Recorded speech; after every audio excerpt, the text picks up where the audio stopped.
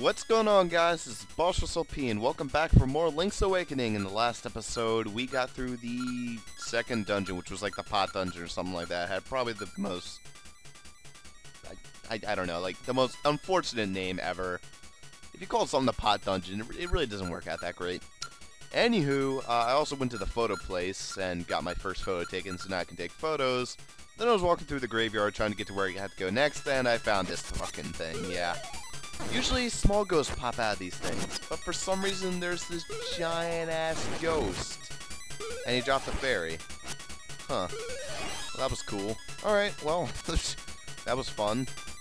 I think there's like a really rare chance of that happening. That's rather strange, but yeah, that happened.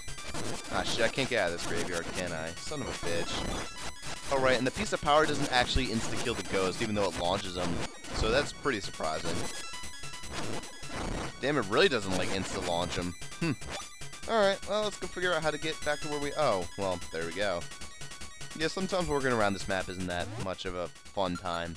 Anywho, let's get ready. So basically, the way we need to go is... Why on earth is this piece of grass here? This piece of grass bugs me so much. Anyway, right here. Yep. Got him. Right, we've went down this portal before. Right? Let's see what happens. Yeah, we've been through this portal before. Man, it feels good to be recording Link's Awakening again. I got really, like, into, the other Fire Emblem game, like, Let's Play I've been doing, and, yeah, that kinda took a lot of my time. But anyway, yeah, I probably haven't uploaded that by this point in time, and if I have, then there you go. But if I haven't, I am actually recording Fire Emblem Sword of Seals, which is the 6th one in the series. That will not be going up, in theory, for quite a while, at least until after this series is close to being done, or one of my other series finishes, which I'm assuming I'm probably going to finish this series before I finish any of those, considering at the rate I've been going. I mean, Jesus Christ, I've been going so slow with this game. Anywho, let's bomb this up. I believe this is a fairy fountain. Maybe it's just like a small section of a cave. Nope, it's this. Those crystals you can't do anything with, so you're going to have to just wait. Yep. Use your waiting legs. God damn, it's cold down here. I should just, like, light a fire on the floor. That'd probably be a smart idea. Anywho, here's the fairy fountain I was talking about, except it's not much of a fairy fountain because there's no fairies in here. There would be a fairy if I had actually some lower hearts, but since I don't, no fairy feels like showing up. Apparently, she does not run a mouth service. She only runs a healing service. Suppose that makes sense. She's basically like the bitch from Patch Adams, which I kind of stand behind as a guilty pleasure movie of mine. I mean, it's not a terrible movie, but hey. Anywho, this confused the shit out of me for the longest time. You see this giant pig statue thing? Yeah, it's weird looking, it's out of place, and I got a guardian acorn, which is going to make the nice music that I was playing go out. But believe it or not, what you're supposed to do is you're supposed to bomb it. I mean, I guess it kind of looks like it's bombable, but you'd never guess it. I actually don't think that's necessary either. Like, you don't need to bomb that rock. So it's possible that I've gone through the entire game before without even noticing that you had to bomb it. Yeah. By the way, these are para-octoroks, I'm going to call them, because that's pretty much what they are. And that is hell if I know, it's a giant fucking Goomba-looking thing that looks like a mushroom throwing rocks. And Goombas aren't mushrooms, they're chestnuts, by the way. Yeah, I never knew that, but apparently they're chestnuts. Yeah. At least I think they're chestnuts. Kennel Castle, 10 minutes. Or 10 minutes right and up. What? 10 min. What else can that stand for? 10, like... Whatever. This house is over here. Richard's Villa. Oh, well, nice hole.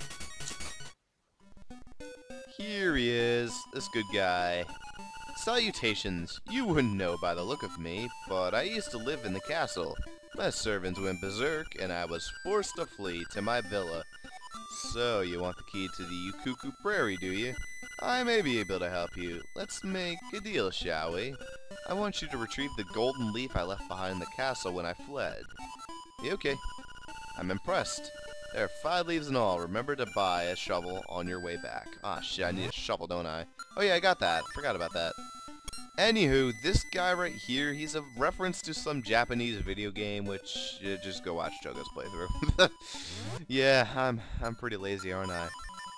That's just all you have to do. Go watch Chogo's playthrough and all will make 100% more sense. Explains why there's a million frogs in this place and who the guy is. I even forget what his name is at this point. What's your name? Citations, you wanna know about me? Apparently does not mention his name. Okay, yeah, I know, I got a shovel. Whatever. Oh wait, here's his name. Explained. Richard's Villa, right. It's from some weird game in, like, Japan. Yeah, I don't really remember too much of it, like, at all. But, anywho, let's just go on to the castle and retrieve this guy's golden leaf. Because, golden leaf.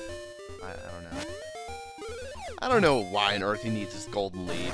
In fact, there's 5 pieces of it, so we kind of have a little bit of a time ahead of us to go retrieve this golden leaf. Golden leaf, golden leaf, golden leaf. I get the feeling that that should be a reference. I'm thinking like Animal Crossing New Leaf, but nah, I'm trying to think of somewhere else where a golden leaf comes into play. I don't think it ever does. Anywho, we have this castle right here, and actually a little bit of picture. Hey, August, you know I love to take pictures. Wouldn't this old castle make a great photo? And Richard comes in and bums in the shot. Nothing yet? I grew tired of waiting. I want those golden leaves delivered soon. Courage like this deserves a photo, don't you think? Go ahead and take a picture of me. Any angle you like. I'm not afraid. I just decided to wait at home. And thus we get the shot, which we will probably show later. It's actually a pretty funny shot, I think. It's not bad at all. What the hell? We got a monkey over there. That's strange. Well, I'm probably not going to bother with that. I'll just sit around here and kind of explore some places first. Yeah. Alrighty then. So how many secret seashells do I have? I have 4. If I could get 5, that would be just perfect. I know there's a way to get one around here somewhere. Seashell Mansion. Yeah, that's exactly what I'm talking about. Actually, there might be one right here. Oh yeah, look at that. You found a secret seashell. If you collect a lot of these, something good's bound to happen. So this thing right here gives you rewards for every, like, 5 seashells you collect, I believe. Pass through the barrier. And 5. Gets you a present. You found a secret seashell. If you collect a lot of these, something good's bound to happen. So basically every 5 you get, you want to make sure you come back here. It'll give you a free seashell. These aren't necessary to be in the game, and you have to get it on the 5th, 10th, and 15th interval. But if you do, it makes it a lot easier so you won't have to find every single secret seashell. Which, if you just go look up Bossrosslp, he'll tell you how to get every single one of them. Personally, I don't even find, like, the reward for it that necessary. But it is sort of cool. I mean, it does help a lot. But once again, it's just not necessary. Especially when you keep picking up these goddamn pieces of power if that's not enough of a hint for what it is. Get wrecked. Anyway, let's make it our way on back to the castle. How much of the map have I explored? Okay, I have a nice little, like, H, I guess, which has been, like, surgically separated, so it's no longer, like, sticking down, it's sticking out. Maybe it's an H doing a futon kick. Banana, banana. Ooh, yeah, give it to Kiki. I wonder if that's a reference to Earthbound, the way it says Kiki, Kiki. Ooh, Kiki, Kiki. Monkeys, come, repay him, Kiki. They have asses. I love this music. Monkey business, done, bye-bye. So if you want to listen to the Monkey Business song, oh, wait, no, it's already over. Huh, I thought I actually looped. Never mind. Ooh, Kiki. And as a reward, we get a stick. You found a stick, a monkey left behind. You take it. That's another part of the trading sequence. You won't be really needing it that much. Well, actually, yeah, you will be, because the trading sequence is 100% necessary. I forgot about that. Thank God it's not that difficult in this game. In Oracle games, it was not necessary, at least up to a point, but it did help out. And right here is the secret staircase the guy was talking about. That looks ugly as shit. Look at the awful cell shading there. Seriously, look at that. Like, it's just black and then there's a bunch of, like, gray boxes. Ew. That's gross. Ew. Get me out of here. That's some horrible cell shading. That's, like, worse than what I've done in, like, well, in, like, Mario. Yeah, that's the ROM hack I'm thinking of. Well, remember your own ROM hack, damn it. You made, like, how many of those? 2? Technically 3, except the third one was never released. And this guy decides that he wants to play a little bit of whack-a-mole. So play his game, and he drops you a piece of golden leaf. You found a golden leaf. Oh wow, actually it's not pieces, it's just literally 5 golden leaves. There's only like 1 or 2 outside this castle. I can't remember exactly how many there are. Ow. Get out of my ass. Thank you. Let's go find them all. It shouldn't be that difficult. I believe over here you can get some hearts if you just start swinging at these bushes. Alright, close enough. Something I want to do real quickly before I explore out the rest of this. Okay, never mind. I thought the button was there to open the gate real quickly, but apparently it wasn't. Yeah, there's a button to actually open the gate up front, make it easier for you to walk out.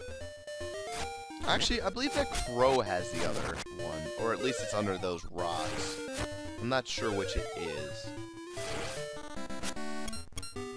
Well the crow's not moving.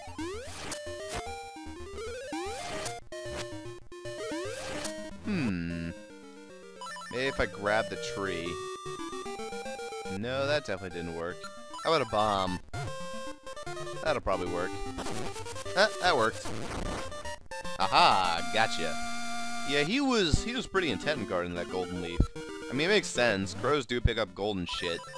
In fact, all birds do. Like, seagulls are annoying-ass bastards with that. Didn't you see the news story where the one seagull picked up a guy's, like, camera they were using to record the Everglades? Like, just some seagull comes and jacks the stupid thing. What an asshole. Takes it back to his nest and doesn't do shit with it. He's just like, I got a golden item, bastards. Enjoy not having it. Anyway, we've got some nice statues over here in the castle.